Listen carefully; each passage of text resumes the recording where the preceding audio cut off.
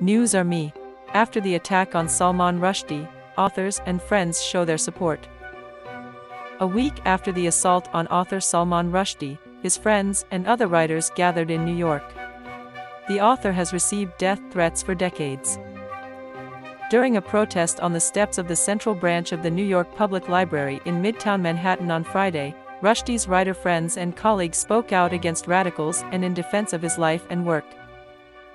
The demonstration was conducted a week after he was assaulted in a remote area of a U.S. state. After the stabbing, Rushdie was hospitalized and put on a ventilator.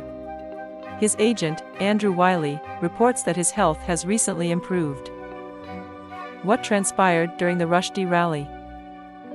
Famous authors like Paul Auster, Gay Talese, Jeffrey Eugenides, and Kiran Desai joined editor Tina Brown in rallying Rushdie's cause and expressing their condolences and recollections of everything he stood for, a writer and symbol of free speech. They read from his works and reflected on the significance of his career in their lives.